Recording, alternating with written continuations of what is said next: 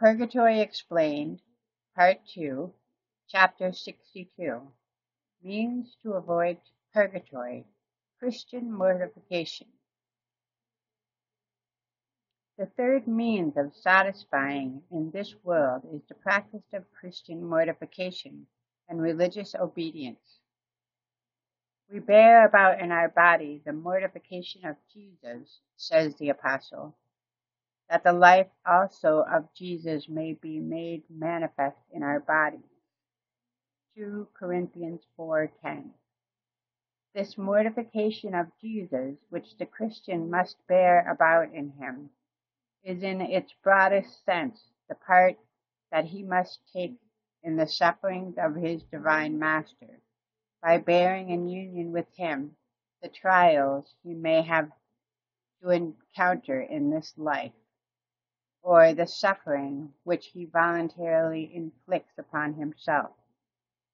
The first and best mortification is that which is attached to our daily duties, the pains we have to take, the effort we must make to acquit ourselves properly of the duties of our state, and to bear the contradictions of each day. When St. John Berchmans said that his chief mortification was the common life, he said nothing else than this, because for him the common life embraced all the duties of his state. Moreover, he who satisfies the duties and sufferings of each day, and who thus practices fundamental mortification, will soon advance and impose voluntary privations and sufferings upon himself in order to escape the pains of the other life. The slightest mortifications, the most trifling sacrifice, especially when done through obedience, are of great value in the sight of God. Blessed Emily, a Dominican and prioress of the monastery of St. Mary at Vercelli, inspired her religious with a spirit of perfect obedience in view of purgatory. One of the points of the rule prohibited the religious to drink between meals without express permission of the superior. Now the latter, knowing, as we have seen, the value of the sacrifice of a glass of water in the eyes of God, was generally accustomed to refuse this permission, that she might afford her sisters an opportunity to practice an easy mortification. But she sweetened her refusal by telling them to offer their thirst to Jesus, tormented by a cruel thirst upon the cross. Then she advised them to suffer this slight privation with a view of dismissing their torments in the expiatory flames of purgatory. There was in her community a sister named Mary Isabella, who was too prone to levity, being fond of conversation and other exterior distractions. The consequence was that she had little relish for prayer, was negligent in reciting the office, and only acquitted herself of this, her chief duty, with the greatest repugnance.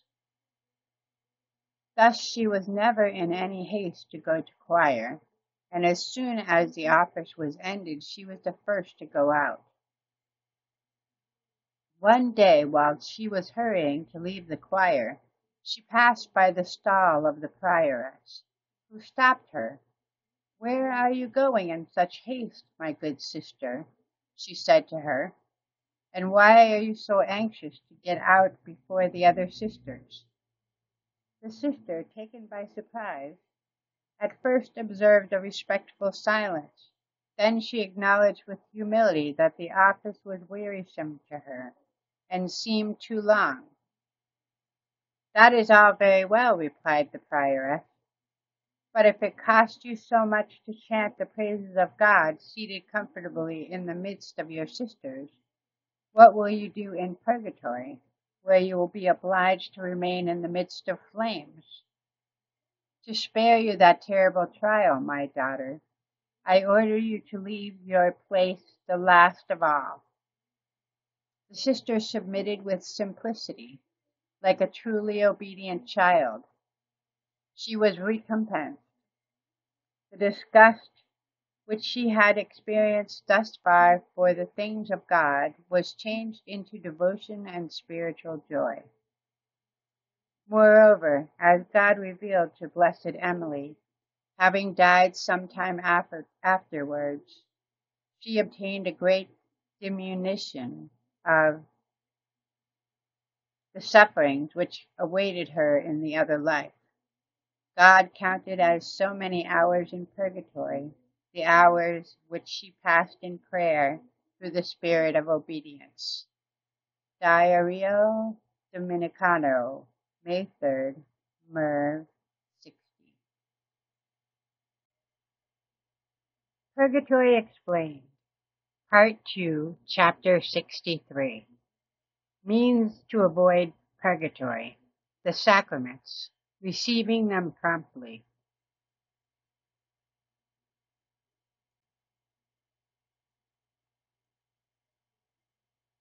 We have indicated, as a fourth means of satisfying in this world, the use of the sacraments, and especially a holy and Christian reception of the last sacraments on the approach of death.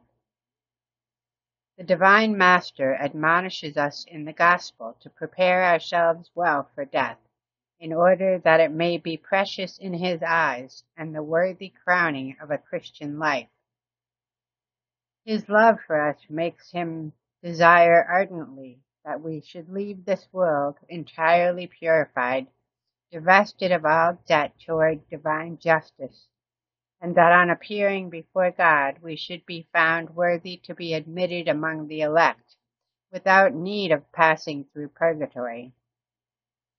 It is for this end that He ordinarily sends us the pains of sickness before death, and that He has instituted the sacraments to aid us in sanctifying our sufferings, and the more perfectly to dispose us to appear before His face.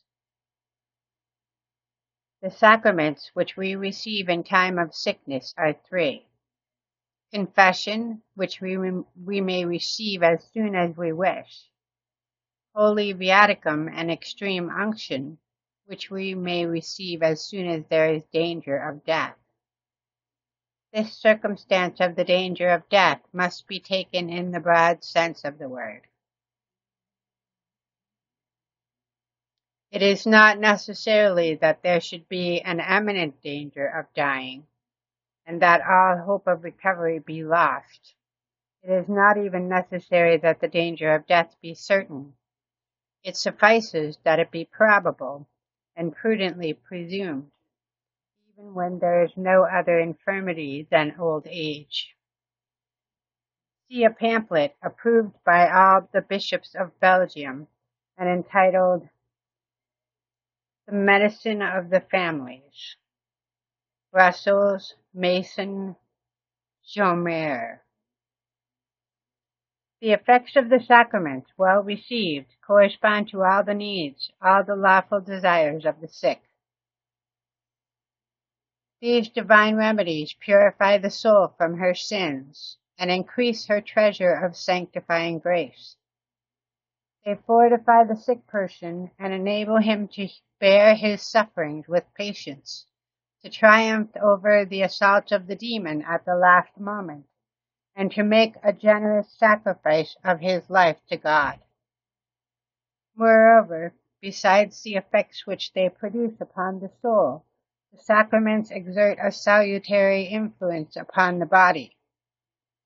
Extreme unction especially comforts the sick person and alleviates his sufferings. It even restores him to health, if God judges it expedient for his salvation. The sacraments are, then, for the faithful, an immense assistance, an inestimable benefit. It is not, therefore, surprising that the enemy of souls makes it his first objective to deprive them of so great a good. Not being able to rob the Church of her sacraments, he endeavors to keep them from the sick, either by making them entirely neglect to receive them, or that they receive them so late as to lose all their benefit. Alas, how many souls allow themselves to be taken in this snare? How many souls, for not promptly receiving the sacraments, fall into hell, or into the deepest abyss of purgatory?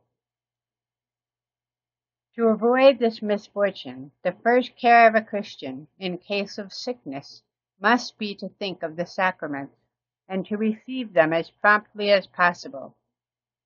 We say that we should receive them promptly, whilst he is still in possession of the use of his faculties, and we dwell upon this circumstance for the following reasons.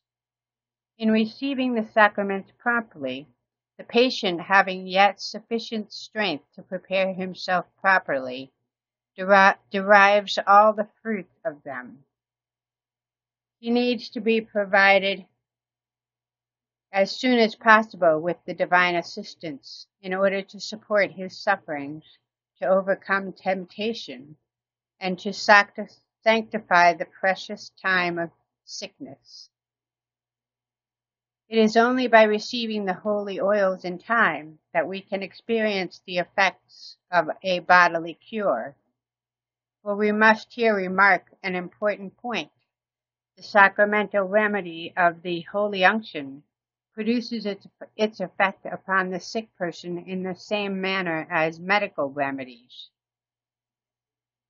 It resembles an exquisite medicine that assists nature, in which there is still supposed to be a certain vigor, so that extreme unction cannot exercise a medicinal virtue when nature has become too feeble and life is almost extinguished. Thus, a great number of sick persons die because they put off receiving the sacraments until they are at the last extremity, whilst it is not unusual to see those entirely recover who hasten to receive them. St. Alphonsus speaks of a sick man who delayed to receive extreme unction until it was almost too late, for he died shortly afterwards.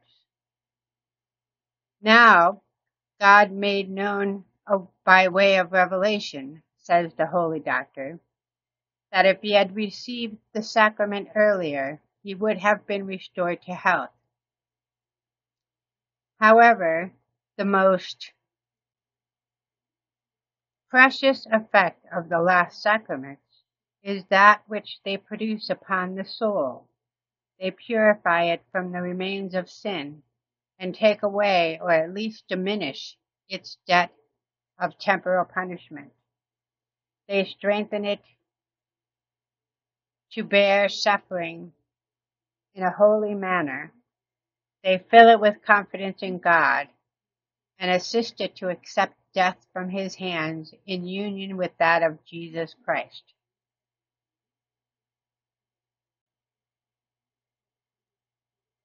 Purgatory Explained, Part 2, Chapter 64, Means to Avoid Purgatory, Confidence in God.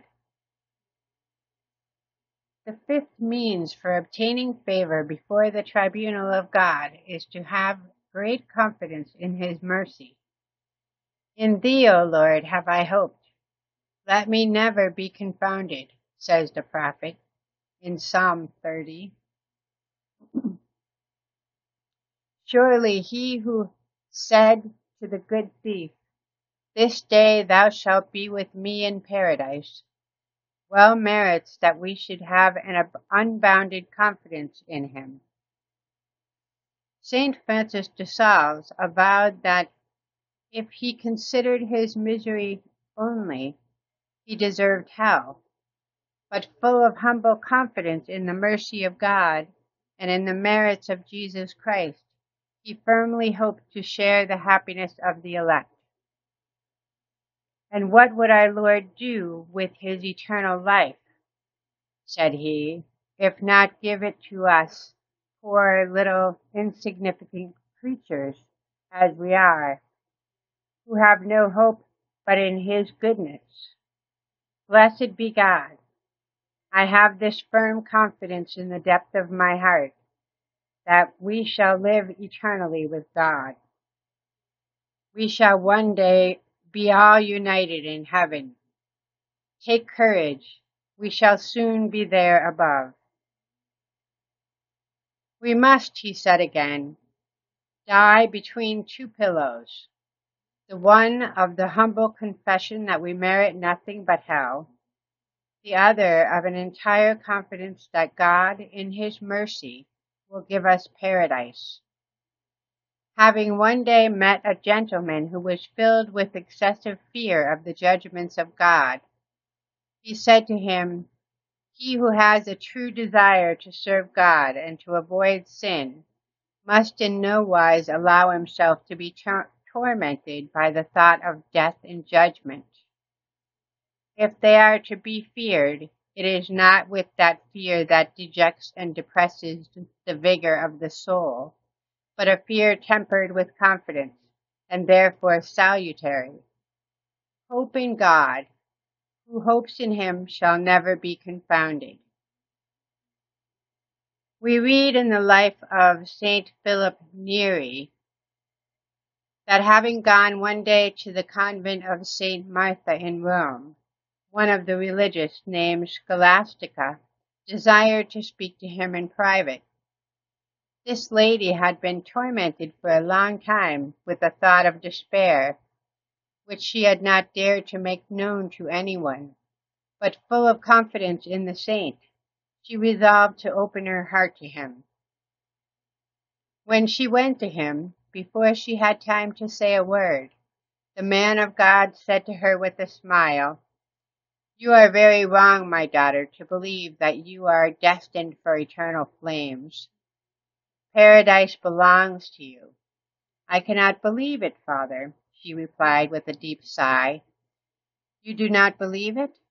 That is folly on your part. You will see. Tell me, Scholastica, for whom did Jesus die?" "He died for sinners." "And now tell me, are you a saint?" "Alas," replied she, weeping, "I am a great sinner."